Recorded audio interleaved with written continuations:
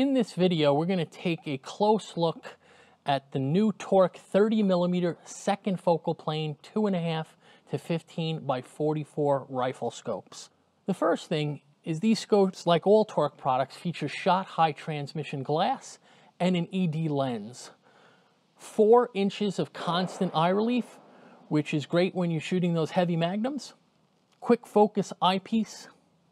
Nice smooth 2.5-15 magnification range, which we feel is the optimum range for most hunting conditions. Nice wide field of view on 2.5.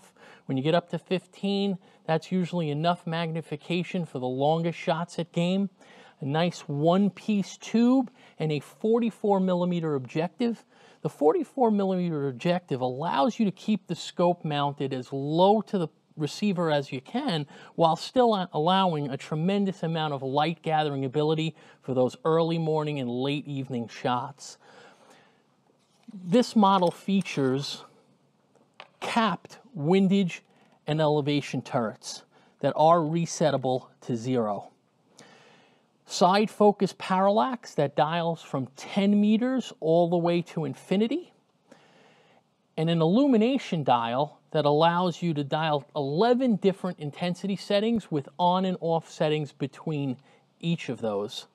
BDC and T-Plex models. The BDC is fully illuminated. The T-Plex has a center dot that's illuminated. You're going to get 100 MOA of adjustment in the elevation of both models. You're looking at about 27.5 ounces on this model and about 14 inches long.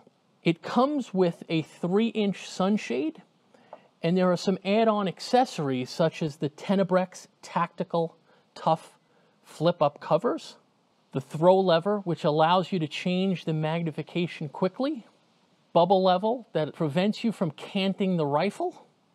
These happen to be the iota medium graphite rings. We're going to have several different options available for mounting.